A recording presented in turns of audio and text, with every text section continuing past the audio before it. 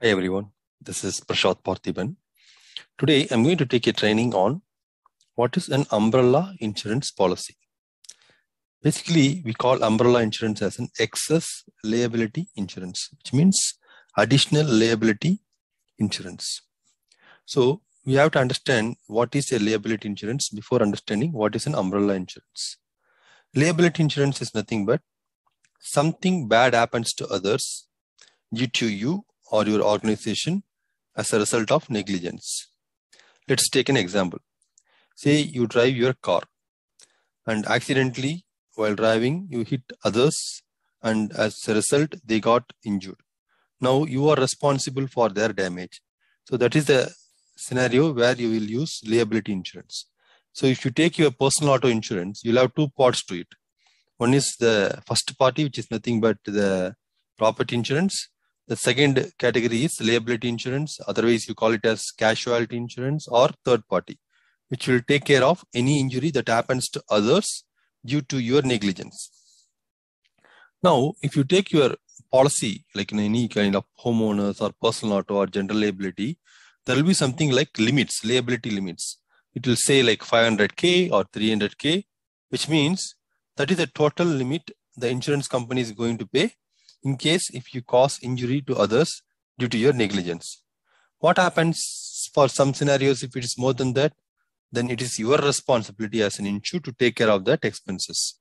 Most of the scenarios, like if you drive your personal auto, if you hit others and unfortunately the other passenger died or there is a permanent disability to them, in those scenarios the legal cost is going to be too high where your current policy, personal auto policy, is not going to bear that amount. So in those scenarios, we have to bring in umbrella policy, which means the umbrella policy's core functionality or core work is to give additional liability limits. In this case, if you see this example, if you have a personal auto policy and you have a limit, single liability, combined single liability limit of 500K, which means at any occurrence, any scenario, the insurance company is going to pay the maximum of 500K. If it is going to be greater than 500K, then the insured have to take the responsibility. So it is going to be more cost and it's going to be more risky to the insured.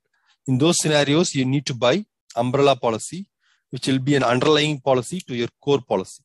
If you have a personal auto policy, you can go to insurance company saying that I need an umbrella policy for an additional 1 million. So that what will happen if in this scenario, if you have 500K as your core policy and you can add umbrella policy for 1 million, which will pull your liability limits to 1.5 million. So if you see the second example, in your homeowner's policy, say you have your home, for some reason, something that you have in your backyard, a kind of tree or something fell on your neighbor's backyard and it injured your neighbor severely. That could result in more and more of liability, like court cost, defense cost, and everything else. So in this case, if you have an underlying umbrella, which gives you more liability limit, that will end up having more liability limit and you will not be at much risk.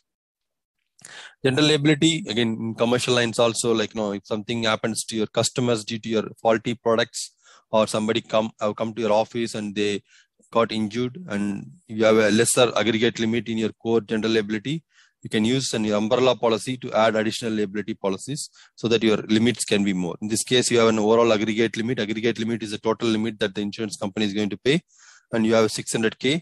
Now, in case if you have an umbrella, you can add additional 3 million, which will pull you to 3.6 million. Basically, umbrella policy is used only for increasing the liability limits. And the core functionality here is if your underlying policy does not have enough liability limit, and if you feel that you need more, based on your personal needs, you can use umbrella policy as an underlying liability policy. I hope you like my training videos. If you like my training videos, please do subscribe to my YouTube channel. Have a great day. Bye-bye.